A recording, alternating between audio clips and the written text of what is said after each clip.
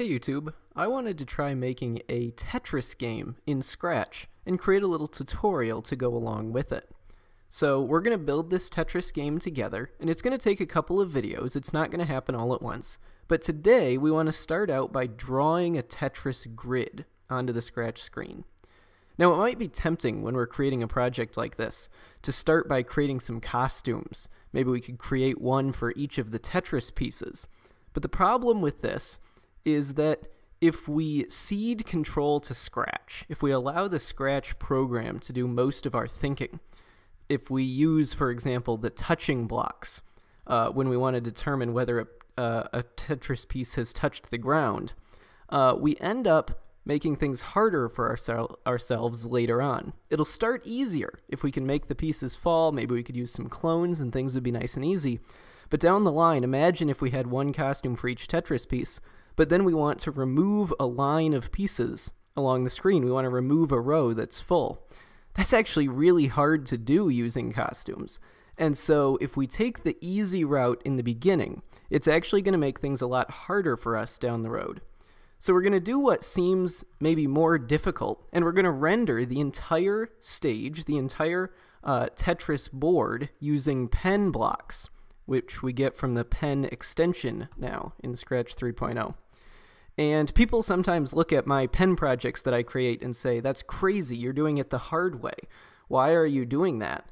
But as we'll see later on, if we can render the entire stage using pen, it's going to be a lot easier down the road. So let's get started. We want to have a grid in our game of Tetris pieces, and we want to draw them on the board. That's how we're going to start. So I think what it makes sense to do is make a list that can be our grid for the entire game. Now I did go and do a little bit of research, and apparently in Tetris, the visible board is 10 columns wide by 20 rows tall, or at least that's what the player can see. But then there's a few extra rows that are invisible off the top of the board. And it seems like that tends to vary between different Tetris implementations. What we're going to do is make 22 rows of the Tetris grid, but only draw the bottom 20 of them. So let's start by just maybe making a custom block that can reset the grid. We'll just say that. Reset grid, and we'll make it run without screen refresh just to be safe, just to make it nice and fast. So we have our reset grid, and we're going to start by deleting everything in the grid. That'll give us a nice clean slate to work with. And then we want to add in 22 list items, one for each row of the Tetris board. So I'm going to say repeat 22, and then we want to add sort of list items that represent a particular row on the Tetris board. And because it's 10 wide and all of the squares start empty, I'm going to add 10 zeros. So I've got to count this out here. 1, 2, 3, 4, 5. 1, 2, 3, 4, 5. So there's 10. Maybe I should double check, but that seems like it's 10 zeros. Yeah, 10 zeros. And when we run this block, if we pull out a reset grid and we click it, you can see that we now have this grid list that's 22 long, and each item has 10 zeros. So we're just going to use 0 to represent an empty grid space. So we'll click the green flag, or we'll make it so that that happens when the green flag is clicked, I should say. And the idea is that every time a piece falls, we're going to add the piece information into this board. So imagine that we had a long, a big tall L piece. I think that's what it's called, L or I, whatever the big long one is, that's just a straight line of 4. If it were to fall down horizontally, so it's running across the bottom, only this bottom list item would change, and we might replace like 4 of these zeros with 1s if we say that the L, the big long piece, is the first type of Tetris piece. And what we'll do is we'll have different numbers here. There's 7 types of Tetris pieces, so zeros will represent empty grid spaces, 1s will be the first type of piece, 2 will be the second, and so on all the way to 7. So once we have this grid, we're going to want to draw it. We're going to be able to want to use pen to draw that grid onto the screen. So I'm going to make another custom block, and I'm going to call it maybe render grid. And again, we want it to run without screen refresh, so it all happens super fast. And what I'm thinking is that this will be inside of a forever loop, and this forever loop will sort of be the main loop of our entire game. So over and over again, we want to render this grid, and that'll involve erasing everything on the screen, and then we want to start drawing. So I think maybe it makes sense to start by drawing a border around it. I'll do maybe a black pen line going around. So we'll make it black, and we'll set the pen size to, I don't know, we'll say 2 pixels wide. Now, we got to figure out the width and height of our board. And I'm going to do this using variables just so that it's easy to change later. We'll say that the grid size, I'm going to say it should be 16 pixels. So right in the beginning, we'll just set our grid size to 16. So every square is going to be 16 by 16 pixels. And I did a little bit of math earlier, and this should sort of make the grid fit nicely on the screen. So we know that our grid size is 16, and the width of our grid is 10 tiles. So it's going to be 160 wide. And if we want it to be centered, then the right side is going to be at 80 pixels, and the left is going to be at negative 80 pixels. So you have a width of 160 because it's 16 times 10 tiles. So I think what we'll do is we will say, first we're going to pick the pen up, and then we're going to go to the top left corner. So we'll just go to negative 80, because we wanted to get to 160 wide. And then the y is going to be half of 20 times 16. So that would be 180, I think, right? Because if we have 16 times 20 is really 320. And 320 divided by 2, yeah, you're just back. No, you're at 160. That's the number. Okay. Then, actually, you know what? We should be doing this differently. We should be using this grid size variable we just made. So maybe we'll say, let's see, we'll put 10 times the grid size. That can be the total width. Divided by 2 is going to be half the width, and that'll be our x. I guess we're starting on the positive side now. And then the same with the y. We'll make it be 20 tall times the grid size divided by 2. And we can see the scratch cat go there. Yeah, if we click the green flag. Then we're going to put the pen down. And we are starting in the top right. I said we'd start in the top left, but this works too. All right, then let's move down. So we'll do, instead of 20, we'll do negative 20. And we get a nice line going down. And then we will change the x to be negative. Yep. And then we will change the y to be positive again. And you can see we're kind of just going around and drawing this grid. I'll actually hide the list real quick so we can see what's going on. And we'll end up moving right back to where we started. There we go. So using our grid size variable of 16, we've got this Tetris board that's 10 by 20. It's twice as tall as it is wide. And I guess we should pen up at the end, just in case we start moving anywhere else. We can also, I guess, hide the scratch cat. We don't really need him. So there we go. That's nice and easy. We've got our border, but now it's time to start drawing the Tetris pieces. And this is where it gets interesting. I think it makes sense to start by just making a block that will specifically draw one grid on the Tetris board. So what should we call this? Maybe we'll call it render tile. And we're going to need a couple of different things. We're going to need the sort of coordinates of this tile on the Tetris board. And I think what I'm going to do is have these coordinates be in terms of like where you would find the grid item in the list. So you'll have x and y, but these aren't going to be like scratch x and y coordinates on the screen. They're going to be like, if you put 1 and 1 in, that would be like the very top left tile of the board. And then the other thing we want is the type of piece. And this will change what color it is based on which shape the falling Tetris piece originally was. And we'll run without screen refresh for this as well. So I think we'll start by just making these tiles be circles, just because that's an easier place to begin. And then later on, we'll go back and make them be squares. So let's see. If we want to draw one of these tiles, we're going to pen up, and we're just going to make a little dot. So we're going to pen up, go to a particular spot. We'll figure out what it is in a minute.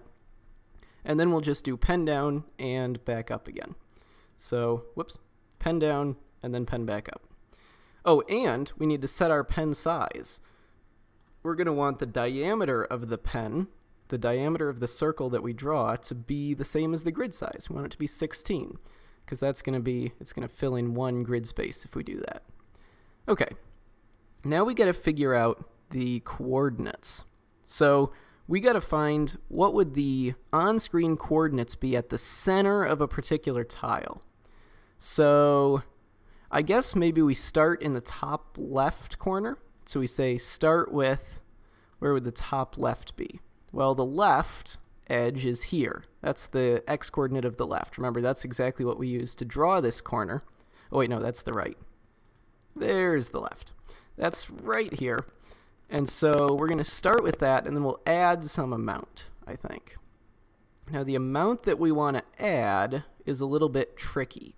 We're going to say that an x of 1 means it's like the very left column of tiles. And the reason we're using 1 rather than 0 is because when we're dealing with the grid list, we want to be able to say, like, letter 1 of item 1 of the grid is going to be that 0 that represents that top left tile. So that's why we're starting at 1 and 1 on x and y. So what we really want to do is take the x coordinate and I guess subtract 1 to make it sort of start counting from 0. And then multiply that by the grid size. So it'll go over by 16 pixels every time the x goes up by 1. Now I don't think that's quite right, but we'll start there. I think this one will have to change to a half instead, but we'll deal with that in a minute. Then we want to do kind of the same thing for the y. We want to start at, I guess, a y of positive 20. And then we want to go down. We want to go negative 16 every time the y increases by 1. So we're actually going to have to take this grid size and make it negative. So we'll just say take the grid size, multiply it by negative 1.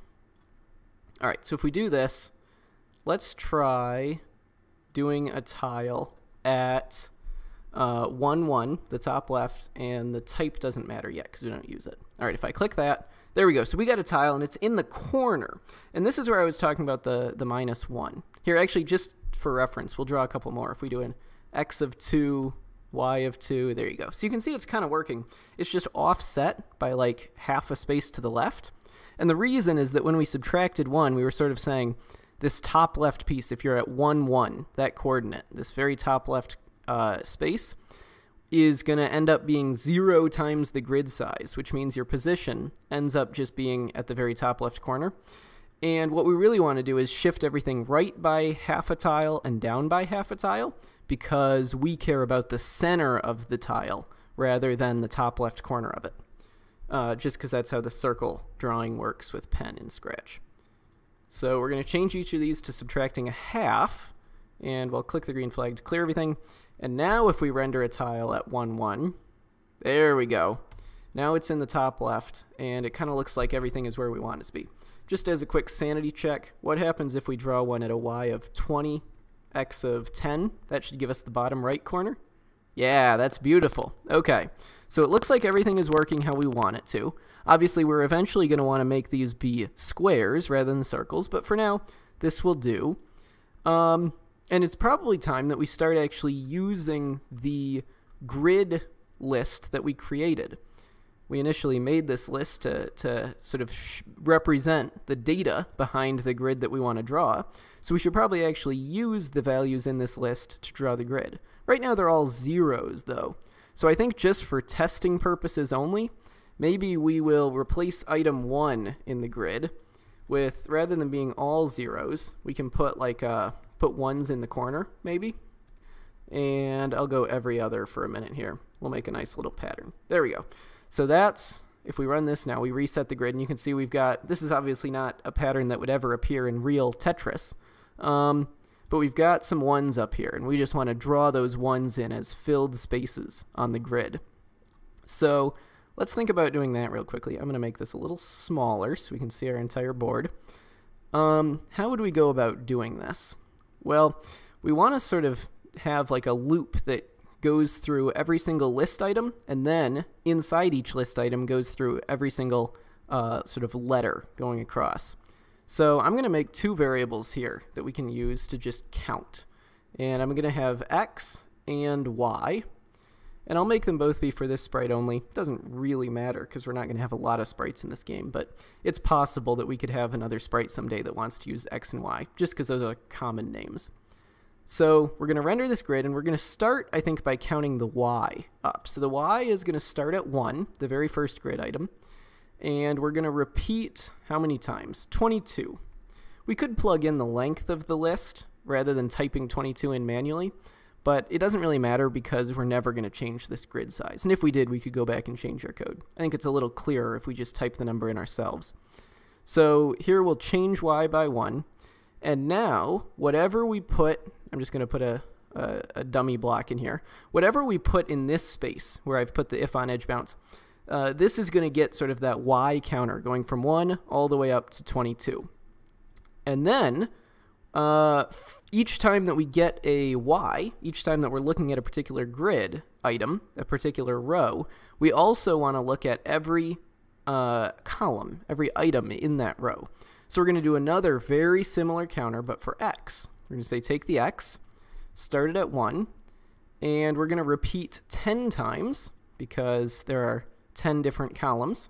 And again, we'll change x by 1. And we're going to put this inside of the existing loop, which means that now, I'll use a dummy block again to show the position. In this position right here, whatever code we put there in place of the blue block, that code will be run once for every single combination of x and y on the entire board. We'll get sort of looping through every single grid space. So what we want to put in there is just a little render tile. We just want to say render a tile at the particular x and y. Now getting what are the x and y, that's really easy. We just plug in the x and the y that we're looping through, although you do have to put them in the right spots. And then the type, well, that's going to depend on the actual value inside this grid list. So we're going to take item y of grid, because the y, again, is which row we're on. And then we're going to get just a particular letter of that grid item. So we're going to say letter x of item y of the grid list. And that's going to say at a particular x and y coordinate, is this a 0, is this a 1, or in the future it might be something else. And then in the render tile, for now, I guess we'll just sort of make it a true-false thing. It's either a 0 or a 1, and so we'll just say if the type happens to be a 1, then we'll draw the tile. If not, we just won't do anything. In the future, we'll have more different types, but we'll deal with that later. So nothing worked. Oh, because I didn't attach it. Boop. There we go. And look at that. We've got this grid. Whatever we type into this grid is being rendered onto the screen. So we can even edit this live. Maybe we want to change this bottom row to be, let's see, we'll do 5 1s, 4 0s, and then another 1. And, oh, it went too far down, but that's okay. That's actually pretty normal because, again, remember that in the Tetris rules, I can actually pull this up here. In the Tetris rules, you want to have only 20 rows that are shown and the rest are hidden. So we're doing that here. We have 2 rows out of our 22 are off the bottom of the screen. But that's a fixable problem. So actually, let's do instead of looping over all 22 rows, let's start at row 3 and then only loop over 20 of them. Oh, and then here, we have to take the y and actually subtract 2.5 to shift it up. Yes. Okay, so there now, the top 2 rows aren't being rendered. You can see we've got this row and this row. This row actually has some stuff, but it's not showing up because we hid those top 2 rows, which is good. That's what we want. Now this row, number 3, will be our new top row. So let's see. I'm going to do another. I lost count. Let's see. We got, is that 5? That looks like 5. Yeah. And there you go. So that one renders as our top one now. Number 1 and 2 don't render at all. 22 renders as the bottom row. All right, I'm feeling pretty good about this. I think the last thing we want to do before wrapping up this first bit, oh wait, there's 2 parts that we want to do. One is we want to change the colors so that you can have more than just black and white. And then we also want to make them be square. Now I've got to knock at the door. I'll be right back. Alright, I'm back. Believe it or not, it was not someone trying to sell me something. So we've got two problems left still. We want to change the color of these tiles, and we want to make them squares. I think first, let's do the color part, just because that's more fun, and it'll make our squares look a little bit exciting. So we're going to take this type, and rather than just having one type, we want to have 1 through 7, as I said before. And I'm pretty sure there's a page on here. Aha, this tells us all the colors that we want. So we're just going to go in order and say cyan, this I piece is going to be type 1, the yellow O is going to be type 2, and so on. So I think the easiest way to do this is honestly just going to be a list of if statements. It doesn't look super pretty when you write the code out like this, but it'll work. So we say if type is 1, that's cyan, right? Yeah, if type is 1, we're going to set the pen color to be cyan. So we got to go down to pen, set the pen color, and I'm just going to kind of eyeball this here. In the future, we might go back and, I don't know, choose slightly nicer colors, but for now, so yeah, something like that will be fine. And then we duplicate this. Duplicate is still the best feature in Scratch. I'm pretty sure this was yellow. Let's check. Yeah, type 2 is going to be yellow. Maybe I should fast forward this. I don't know. It's kind of fun, though. If you're following along, you can be choosing colors yourself. Type 3 is going to be what color? What color is type 3? Purple. That's E-piece. That's fun. What color? Purple. There we go. Type 4 is going to be green. We can do green. A lot of green options. Isn't that the one that like the human eye can see the most of? I'm pretty sure that's the thing. All right, that's green enough for me. Type 5 is going to be what color? Type 5 is going to be red. Red, right there. Type 6, whoops, don't want them inside each other. Type 6 is going to be blue. Sorry if this is getting a little bit tedious. I might in the video skip through it. I'm not sure. Depends on how willing I am to edit. Last color is orange. So type 7 will be orange. Wow, not a lot of orange options. It's like the opposite of green. All right, whatever. That's orange enough for me. So there we go. We've got our different pen colors, and we'll just put it right after the pen size. That'll be fine. Okay, so all of our type 1s have become cyan. Just to quickly test all these colors, I think what it makes sense to do is replace item 3, it's got to be, with a count. We'll just go 1, 2, 3, 4, 5, 6, 7, and then we need 8, 9, 10. We'll just fill those last 3 in with zeros. Okay, that didn't work how I thought it would. Oh, because we still have this if type equals 1. We're only rendering if type equals 1. Instead, we want to say render anytime that the type is not equal to 0. If it's 0, it should still be empty. But if it's not 0, there we go. Render in the colors. And there they all are in order. 1 through 7 are different types. And the last thing to do in this video is to make them be squares instead of circles. Now, Griffpatch had a pretty interesting project for this. I don't have it open right now, but he kind of showed a fast way of drawing squares, and it seems pretty straightforward. Unfortunately, it does involve a bit of math. Essentially, what we want to do is put this circle, keep this circle how it is, but then also get a thinner pen line and draw a square around the edges. And there's a little bit of trigonometry to figure out exactly the right size. And I did it before, and it was like I want to say 3.31, although it was a while ago that I did the math, so I'm not sure. But I definitely know that it rounded up to 4 pixels. So we're going to say, after we draw this big dot, set the pen size to be 4 pixels wide. And then we want to go around and draw this square. Now, remember that pen always sort of works at the center, so we can't go from the top left edge to the top right to the bottom left and back again, because that would actually end up being 2 pixels, the radius of the circle, wider on each side. So we'd end up with actually a 20 by 20 pixel square. So we actually have to go in a little bit. It's a little bit tricky to explain in words, but essentially we want to take our current position, and we could do the math over and over again. I think actually what makes more sense is maybe if we just start in the center and then change our x. So we want to say, hey, rather than being in the center, move over to the left edge. So basically, move over by the grid size divided by 2. And we'll actually make it -2, so we go left. Change the x by that, and that would put us at the left edge.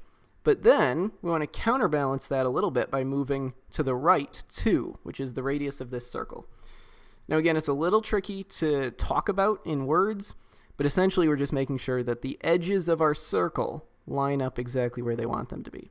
So this is going to put us on the left, and then this is going to put us on the top. If we want to do that, we got to make this positive. Oh, and then we have to subtract 2. We could do plus -2, but I actually like using the correct subtraction block. All right, there we go. So that's going to put us in the right spot, and then we can put our pen back down, and then we just got to move around the circle. So we started in the top left. We want to move to the right, and the exact amount that we do it is going to be the grid size -4. Now, I kind of think of this as like the grid size minus the pen radius times 2, but of course the radius times 2 is just the diameter, which is 4. Again, little tricky to visualize, but that's essentially what we're doing. All right, then we want to change the y by the same, we want to move the same distance, but we want to move down, which I guess means actually that we need to go negative. I'm just going to put a -1 times that. We could, I guess, do 4 minus the grid size, but I kind of think this is clearer. All right, then we want to do the same thing. We want to change the x negative, so we're moving back to the left. We first moved right, then down, now back left, and then up. And as you can see, we're kind of making some nice looking squares here. I feel like that works. We've got our squares in place, and I guess I'll pen up at the end just in case we ever move somewhere new. But that pretty much does it. We've got our grid, and we're rendering it. Later on, we'll be able to add some different code that changes the items in this grid, but it pretty much does what we want. I can type in different grid items, and it'll give us the right rendering on the screen. So next up, we'll be adding some falling pieces, I think, and then we'll go from there. It'll be interesting.